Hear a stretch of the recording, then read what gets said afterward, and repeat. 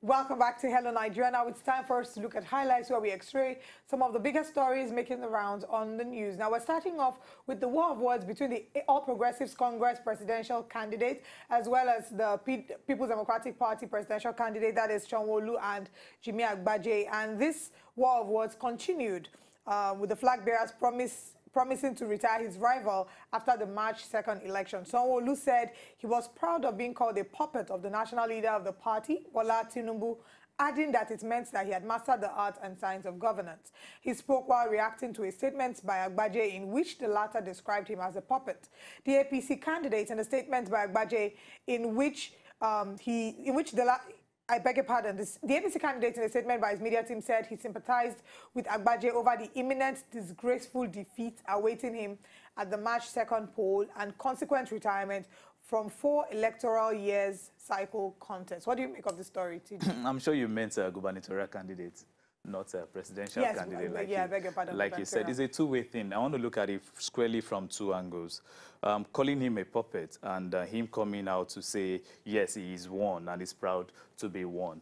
Number one, you can't call him a puppet because I feel he's somebody that has been into politics, Lagos State politics since 2003. He was a special assistant to Femi Pedro in 2003.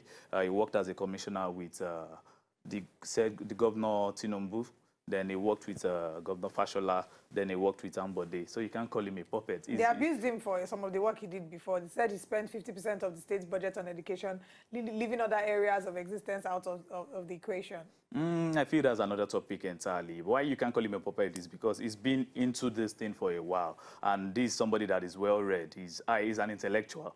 You know, he has degrees from, in Nigeria, the best school in UK, in US. He's well-read, so he's not a puppet. But you're not coming out to say you accept to be a puppet to somebody as big as Bola Tinubu. I feel it's a slap on his face, with due respect. I feel he shouldn't have made such statement. You were expecting to be, you want to be the governor of Lagos State, the 5th largest economy in West Africa or in Africa at large, and you're accepting such. We understand politically you feel, okay, it's big enough to be somebody that controls you, but don't come out to say that. It's as if you're shooting yourself in the leg outrightly, and there are words you shouldn't say if you want to be governor of Lagos State, because such words could mean you're going to lose votes at the long run. People are already having that idea that Lagos is controlled by one person, you know. People have that in their head already. So you coming out to say that is as if you're stamping that fact that you're going to be controlled as a governor. Nobody wants to hear that.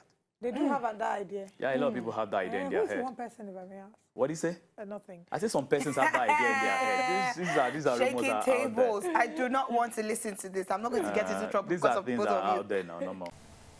To enjoy more of these our Ogbonge videos when you just watch, press this button to subscribe on top of our YouTube page. You go love her.